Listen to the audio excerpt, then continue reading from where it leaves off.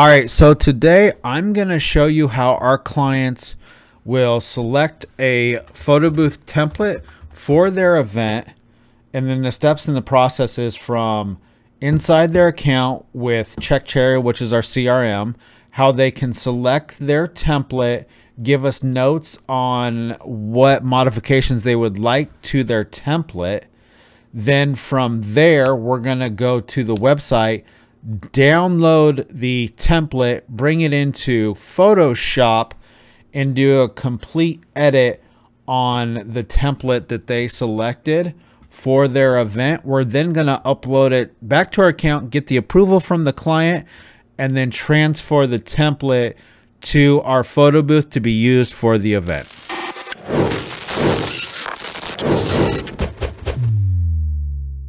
So I'm going to go over our photo booth forms. I'm going to show you how to download the template. We're going to go into Photoshop. I'll show you how to create it and then what to export it as and where to upload it and all the different steps, how to go from CheckCherry to the final product. So the first thing that you're going to do is you're going to go to the vent inside CheckCherry.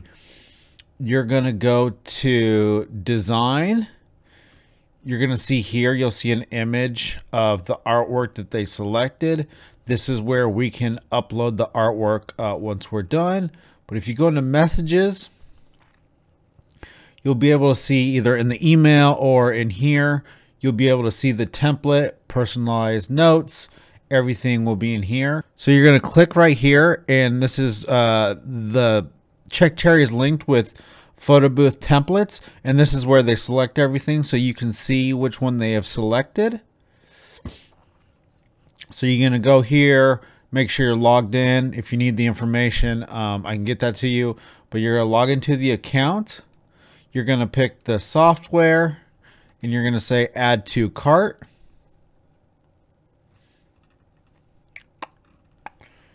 And if you go inside of our account, you'll be able to see that we have these codes that give us the free access. So you're going to copy the code. You're going to go to your cart. So you're going to see all the available codes that you have here.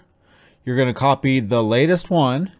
You're going to go down here and then you're going to apply the coupon. I've already bought this template. So you can apply it here and then just proceed to checkout, and then it'll bring the price down to 0. You check out. Once you've done that, then you'll go back up to your account. You go to downloads, and then what you've just ordered, you should be able to download it, and you'll have a download link that looks like this.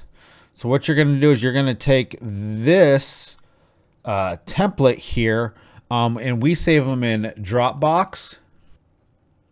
So you'll see here I have a collection of template. You'll create a new folder with the date of the event. So this one is for May 14th. So you see that we've copied it into here, and this is the project file and everything. From here, you want to go to README. You can see all the event, everything, but the most important thing is the fonts. You're gonna want to click on these, and it'll take you to a link to download the font. You're gonna need to download the font and then install the font. Most of the times we're already gonna have the font, but in case, this is where you're gonna have to go to download it. So once we get all that set up, our next step is to install the fonts and then click on this template, and then this is gonna bring it into Photoshop. So one of the very first things that we need to do is we need to find out what the text and the date is. So underneath questionnaire, we have our photo booth form, and this is where we're going to copy in the information that we need for our photo booth template. So I'm just going to copy that for now. Let's go back into Photoshop. So the very first thing that we need to do is we need to make this cut in half. All right, so the very first thing that we want to do is we want to turn off the bleed lines. We want to undo the logo, so this is what we're left with here. Then from here, we need to take everything over here, select everything, And then we're going to put it into a folder. Cool. Then we're going to go up to the canvas size. And because this is 2 photo strips side by side, we only need 1. So we're going to divide our canvas in half.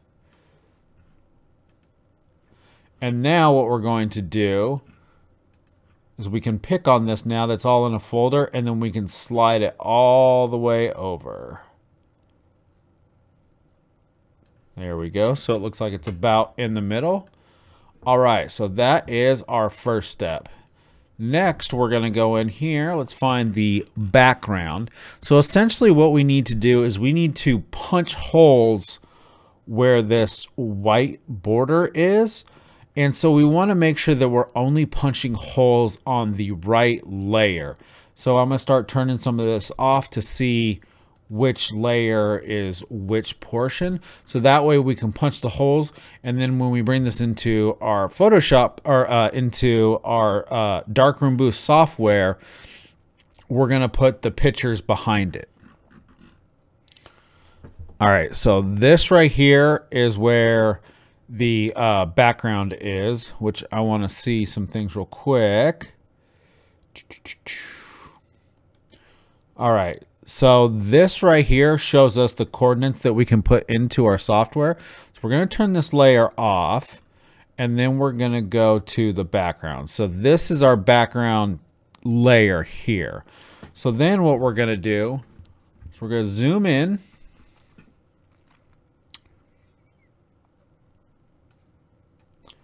We're going to grab our selection tool, and we're going to draw a box.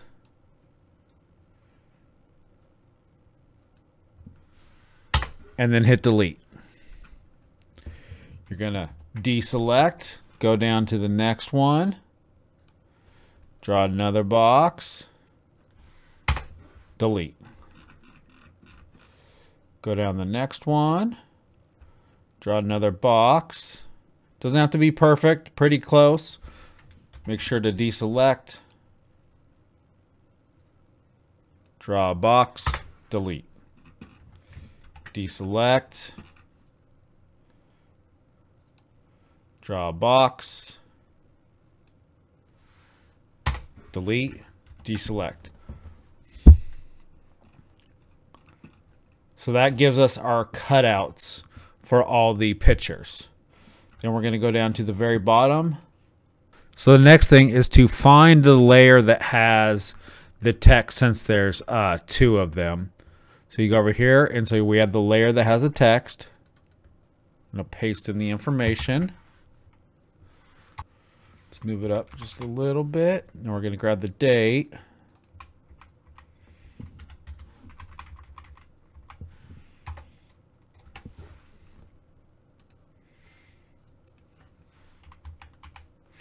Move that so that it looks good. We're going to grab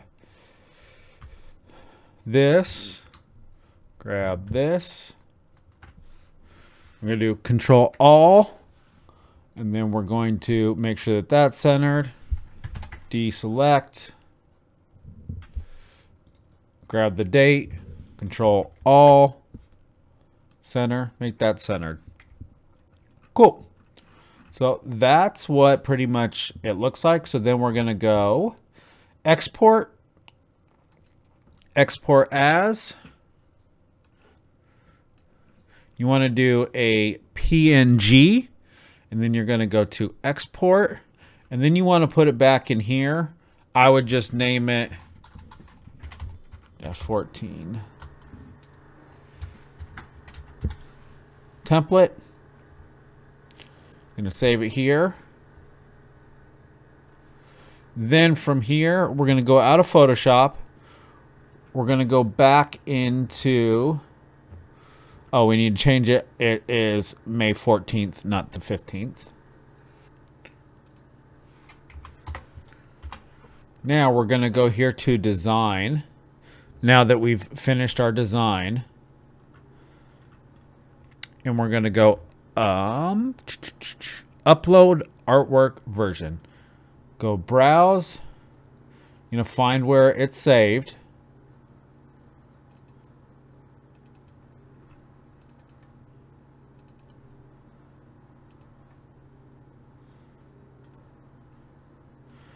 Gonna upload the artwork.